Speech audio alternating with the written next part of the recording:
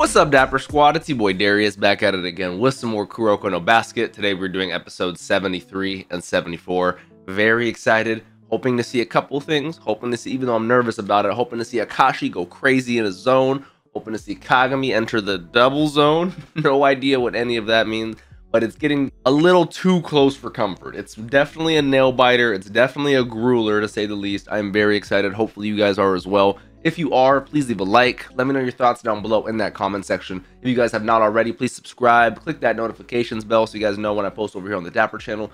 Check out that Patreon for the early access, the full uncut versions for this show and all the other shows I'm watching. Check out the social medias, Instagram, Twitch, TikTok, Twitter, all at DapperDarius. Much appreciated. Let's hop right on into it. Kuroko no Basket, episode 73. Why don't you give up? Okay, I will demonstrate my superiority to everyone here. It's like using N from Hunter x Hunter. He just expands his range, gives you the, it literally is like N. They get the chills and the blood lust and everything from it. And just like that, he steals it right out of Izuki. What can my boy do? Yeah, you can tell he's trying to lock in, he's trying to dig deep, but he's also a little nervous because what do you do against this? Just like that, you're forcibly moved. The way you struggle is laughable.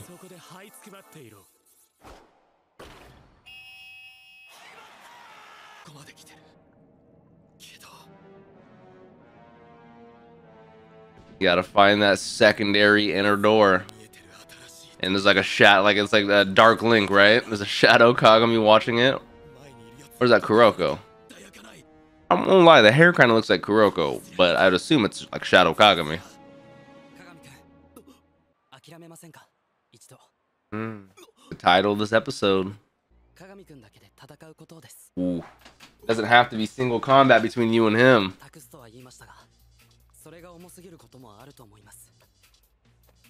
Let's split that weight amongst a couple of our shoulders, you know? Lighten the burden a little bit. I like that. A little bit of change of mindset. Playing with the hand you're dealt.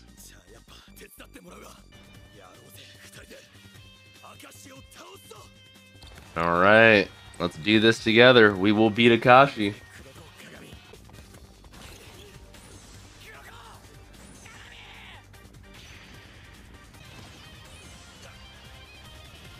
But how is Kuroko gonna do that?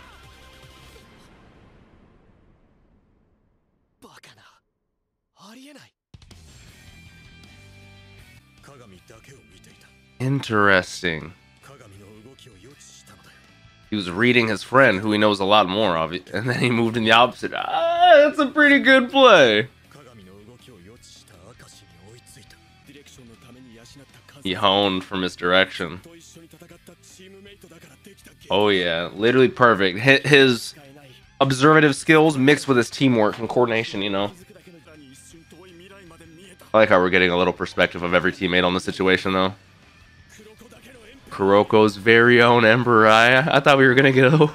He's getting hype. Hell yeah, good steal, my boy. Oh. Now it's time for the counter attack. Boom, gone.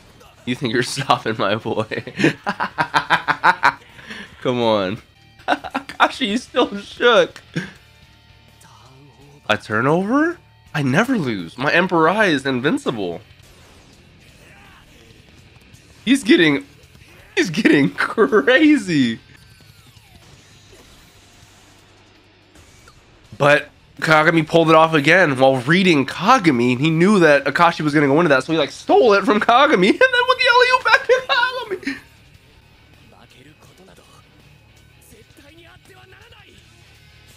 I like the way they're shooting this, how it's super slow motion. You can tell all this is happening in a fraction of a second.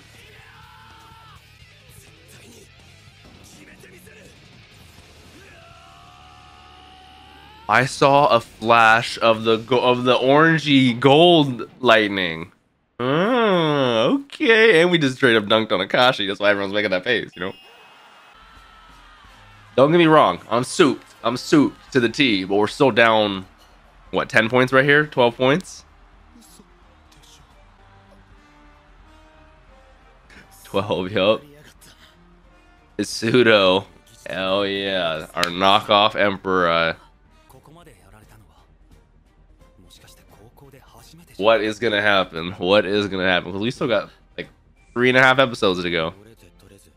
So this is the first time he's ever lost. Ever.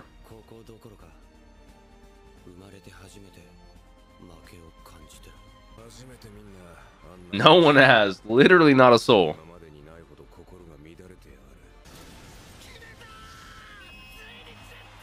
Now we're down 10. 8 minutes to go. This is definitely doable. This is quite the turnaround. Great steal from Akashi's pass too.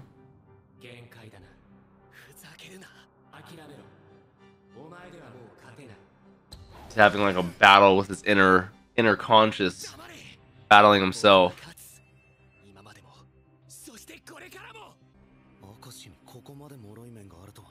Fragile is an interesting way to put it, Takeo, especially because and I was gonna relate him to Frieza, and I can talk about that in a second. But I love the way Takeo just said that he's so fragile. Which is he? Because is something fragile when it's something that's so hard to break, insanely hard. Like it takes all of your power to be able to break it. But once you finally do give it that first snap, that first cut, then the entire thing just shatters. There's a piece of glass that I saw in like a science video where it's like that. It's like almost indestructible, but if you hit it a certain way, it shatters like nothing. Like it's like the weakest substance in the world. So it's like that's interesting. Is he fragile? That's a great topic discussion that we could have. But I was gonna say somebody like Akashi, even though he feels like losing ruins his person and his image and who he is and what he's built up and this, that, and the third. What I was saying earlier, compare him to someone like Frieza, where I don't know everything from Frieza to Dragon Ball Super, but I do know that people like Frieza, like Akashi, who have never experienced a defeat or an L like this in their life, they take it different than other people who are constantly taking L's. It hits them so much harder, and it like to them, it hurts, you know, and it literally breaks them down as a person, like how Takeo was saying, he's fragile. But like we saw what Frieza was able to take from that one L, like an L of this caliber to Akashi that makes him feel a certain type of way to never want to feel that L again could theoretically elevate him to levels that we've never seen before. So I don't know why I just went on a 3-4 minute rant on you guys, but my TLDR is losses are needed in life. We need this to get better as people, so don't have the mentality that Akashi has. The defeat of his Emperor must have been a shock. But for him to break down so hard after one misstep is crazy. It's like Akashi's been this unshakable beast since the beginning, and now that, you know, everything's like, this is so crazy. I was not expecting him to break down like this. Oh, I love the way they're animating that. That was so crisp. With that was crispy.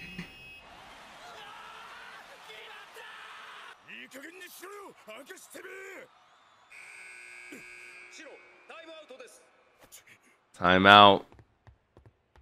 Let's get a little conversation happening between Rakuzan.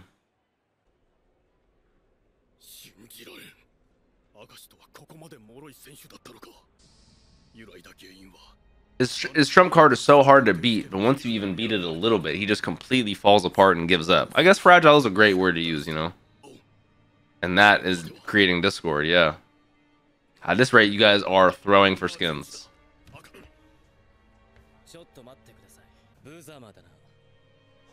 Is Mayuzumi pulling the Akashi on Akashi? Akashi was using Mayuzumi as a tool, and so this is very comeuppance, I would say.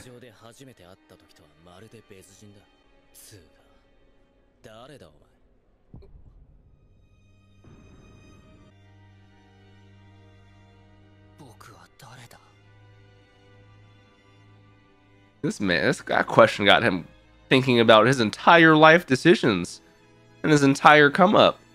I'm curious about his mother, though. She introduced him to basketball, looks like. This man is getting existential. Did we know his mother passed? I didn't think so. Makes sense why his father was so strict and rigid and why he just only would do what his father asked, you know? Look at all those awards, trophies, academics, you know? Yeah, who knows what that, you know? Especially with someone who's so close to their mom, who, you know? Like, I'm a mama's boy myself, personally. The anchor,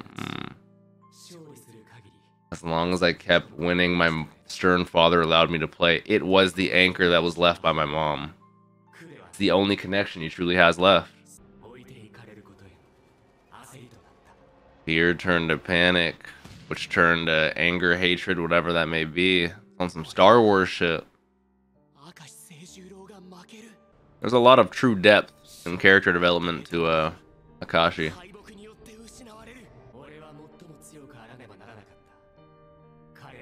He only developed this way to continue the lifestyle that he wanted to after losing his mother, you know? It's actually pretty understandable. And he actually has a second personality.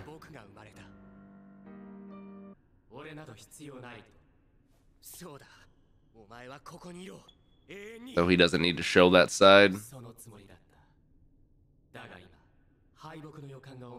But the scent of defeat is making you crack.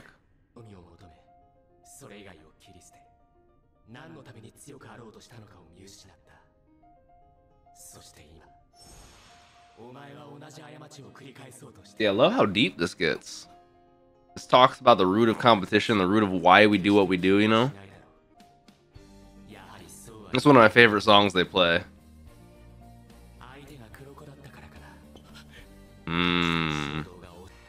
As other form steps into the light. This is not quite over yet, to say the least. Our impulse to win can't be controlled. And now he is resettled thanks to Mayuzumi. How dare you ask who I am? And now he's back. God damn it. He always had different colored eyes. Now he has the same because he's purely the other Akashi. One eye is each Akashi, right? I have to assume. All right, episode 74. We are back exactly where we left off. This one was called "It Was You."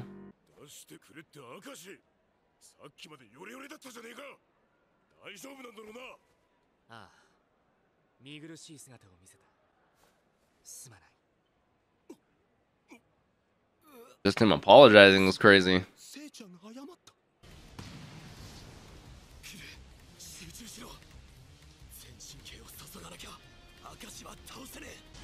I like the way they're animating this. My man is coming for all the smoke, literally. Okay, with the...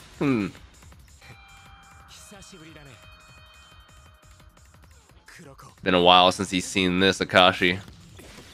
Ooh, great pass. Great pass and great shot, which sucks because now we're down 5. That was a 3, right?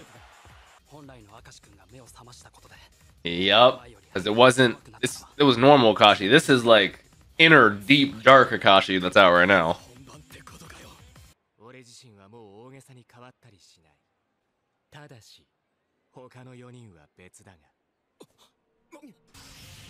No, no, no, no, no, no. There's no shot. There's no shot. That's a finno. What? What? It's like what Naruto does with QB mode.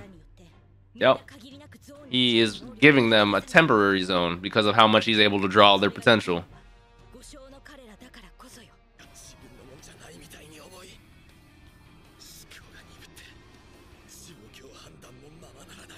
This is not good at all. Not good at all. He is most definitely out of the zone, meanwhile the other team is completely in the zone. Great.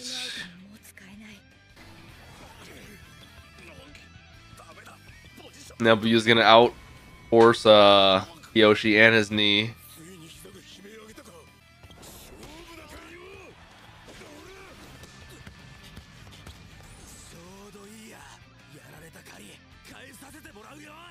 Izuki. Eagle Spear? I mean, at least foul him, you know, do what you gotta do.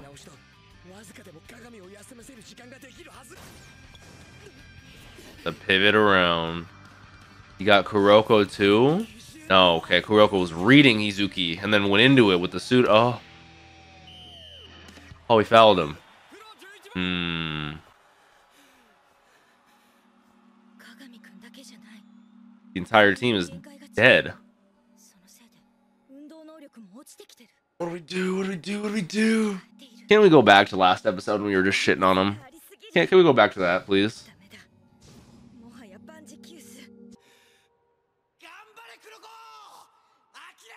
Is that our homeboy? Ogiwara?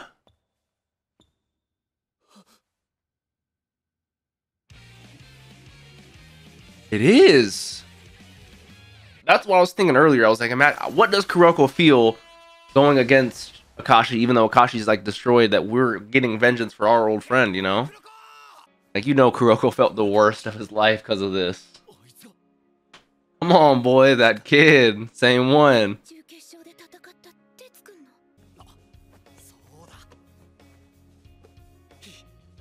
He hasn't given up yet, Kuroko. Come on. Oh, you know, Kuroko's such a good guy that that hits him so much, you know. Come on.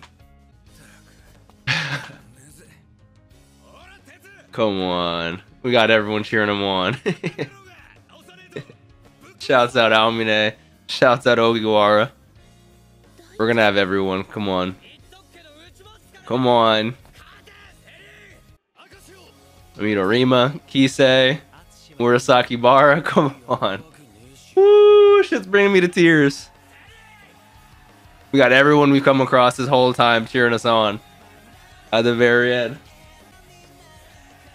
Seirin! Even Hanamiya.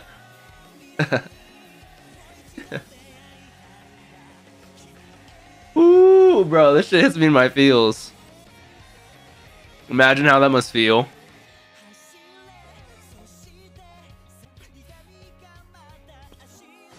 Come on, this is a different team now. This is how we're ending it. Woo! Hell yeah, they do. It was Kuroko in front of that second door, right? That's what I was saying. Come on. Let's get into that double zone. Let's do it. I need a fucking breather. God damn it, Seirin.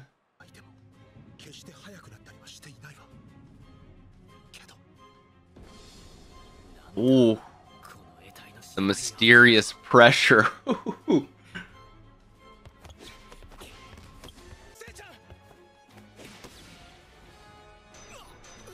That was a good fake.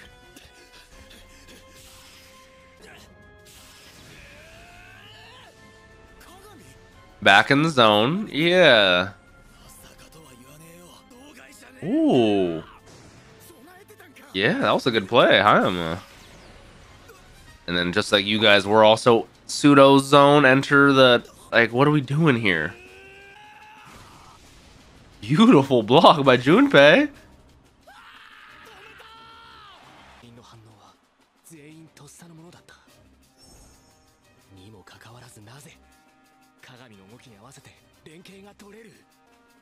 Aomine was able to figure it out. You know, that boy's quick. If he's laughing like that, you know they have some crazy plan they're doing.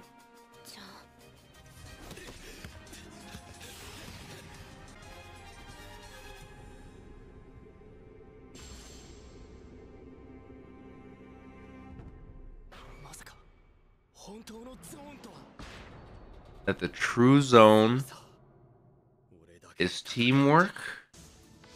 Everybody's in there, opening that second door. When you have true coordination, true masterclass teamwork, you enter that double zone. Because you're the solo guy, Aomine. He wasn't a gatekeeper. He was trying to invite you into the fucking doors, man. Yeah, oh, because he knows he abandoned his friend. Oh. Shouts out to Kuroko and the fucking impact he has, man. I love how, like,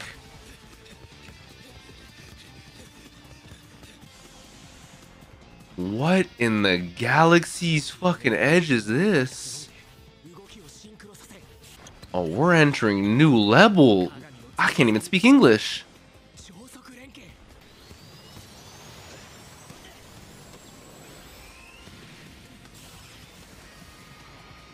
We're making black holes out here. The direct drive zone. I love the way they're visualizing this right now. We're literally in a different world. Literally on a different plane. Trust your intuition. They're all just reacting, bro. What is this? What are we playing? NBA Street? What is this, a fucking...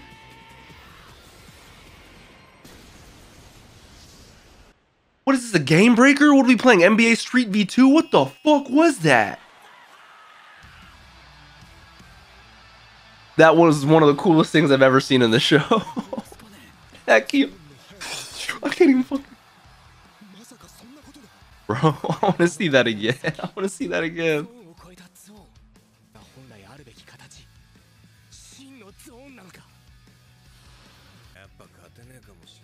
Finally starting to realize that. Shouts out to Aomine. You know it's good character development and a good fucking team when we're able to make Aomine reconsider his thoughts on competition. And he's not even in the game right now. I'm sure we'd love to have you, buddy. Anytime.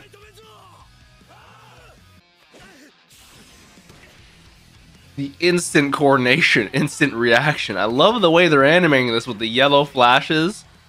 With cutting. I love that. It's like we're watching Pain from Naruto. They don't even need to talk. They're just in each other's fucking mentals.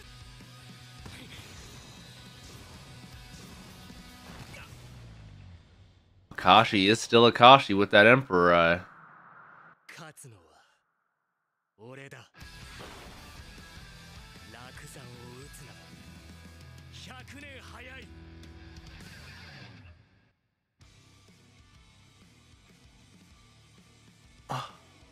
Well, those episodes I just watched were absolutely incredible. I had such a good time. Huge shout out to Seirin, huge shout out to Ogiwara. That was like such a different vibe. I loved a lot of this actually. When Akashi and his whole mental battle being fragile, and Mayazumi, especially Mayazumi being the one to tell that to him, getting a little flashback as to why he is the way he is. It turning from wanting to hold on to the thing that his mother gave him before she passed away, to fear and panic of being left behind in this blossoming team of talents, to developing this personality that it's actually very deep and a lot of connotations in real life. Like there's a lot of people who develop certain mental aspects like that in certain fearful situations, but I love the cut from that to then Ogiwara helping us out, Seirin rebuilding us back up, how much cheers and support actually affects us. And I love how the gatekeeper to that second door isn't a gatekeeper. It's Kuroko wanting to come on, like, come on in, man. I want you in here. And I love how much that hit Aomine when he was like, oh, I abandoned you. It's he knows it hurts because of how he abandoned his friend. He knows what could have happened. There's so much depth to it. That's what I love. Like shows like this are so surface level for the surface level watchers. You get the pretty awesome colors, you get the amazing basketball, the amazing moments, the cool fucking shots, but then there's great character development, great complexities, great insight on competition in and of itself. Like I love shows that have both sides, have deepness to them. So loving these episodes. Cannot wait to finish this out. Hopefully you guys are as excited as I am. If you are, please leave a like. Let me know your thoughts down below. Don't forget to check out that Patreon, early access, full length, all that jazz. Check out the social medias, Instagram, Twitch, TikTok, Twitter, all at DapperDarius. Appreciate y'all. Have a great day. Don't forget to drink some water. Tell someone you love them. Peace out, Dapper Squad.